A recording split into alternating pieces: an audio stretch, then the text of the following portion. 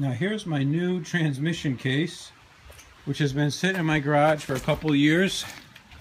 Obviously I got to clean this out first, but the oil pickup screen is pretty nice looking in this one. So I'm just going to get rid of all the speedy dry that fell into the case here by accident, and we'll see if we can swap them out. So what do we do next is the question.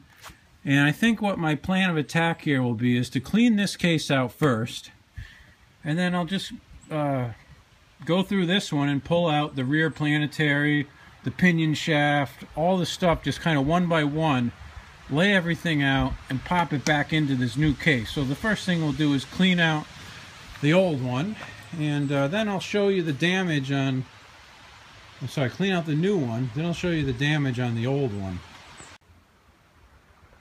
Well, now I got the thing so you can see the problem. The old transmission case is cracked from here all the way up around here and down to the other side. And I don't know how the hell that happened, but I think a guy picked it up with a forklift or a skid steer bucket and pierced it when they picked it up. So I got all my clutches out now, so pretty much now I got to take the axles out and the differential out and get them into that new case, and that will be my next step here.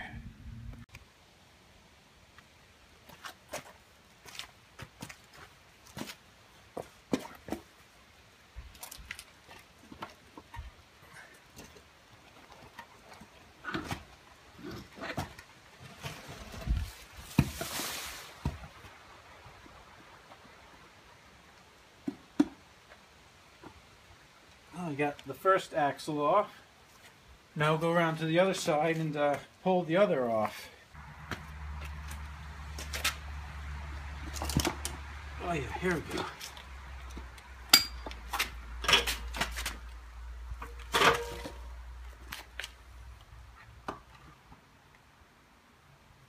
Nice. That worked, huh?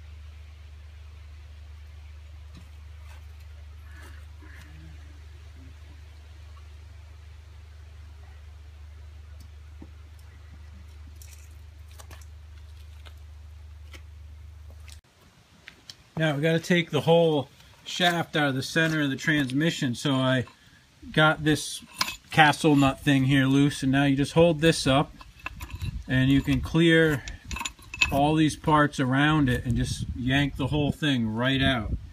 And that's my next step here, guys.